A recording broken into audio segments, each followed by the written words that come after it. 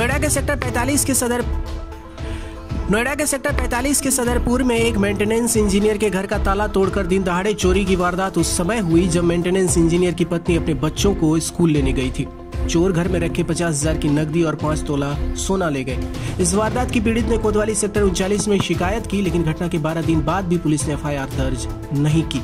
हालांकि पूरी घटना सीसीटीवी कैमरे में कैद है और उसे भी सबूत के तौर पर पुलिस को दिया गया है। सीसीटीवी कैमरे में कैद दिन दहाड़े चोरी की पूरी वारदात में साफ दिख रहा है कि संगीता चौधरी के घर से आने और जाने के पहले चोर ने रेकी की थी और फिर संगीता जब अपने बच्चों के स्कूल से लेने के लिए गई तो घात लगाए बैठा चोर संगीता के कमरे में पहुंचा। इस दौरान आसपास के घरों के दरवाजों को भी चेक किया, फिर दरवाजे का ताला तोड़कर नकदी और जेवर पर हाथ साफ कर दिया। यह मेंटेनेंस इंजीनियर आशुतोष चौधरी का घर है। 20 फरवरी को आशुतोष चौधरी अपने काम पर गए थे। उसी दिन दोपहर करीब 12:30 बजे आशुतोष चौधरी की पत्नी संगीता चौधरी बच्चों को लेने स्कूल गई थी। उसी दौरान घात लगाए चोरों ने ताला तोड़कर उनके घर में रखी 50,000 रुपये की नकदी और 5 तोले सोने के जेवर पर हाथ साफ कर दिया। घर में दिन दहाड़े हुई चोरी की इस वारदात की शिकायत आशुतोष चौधरी ने घटना वाले दिन ही यानी 20 फरवरी को ही कोतवाली सेक्टर 39 में की। सबूत के तौर पर उन्होंने सीसीटीवी कैमरे की फुटेज भी पुलिस को सौंपी, लेकिन 12 दिन बीत जाने के बाद भी पुलिस ने एफआईआर दर्ज नहीं की।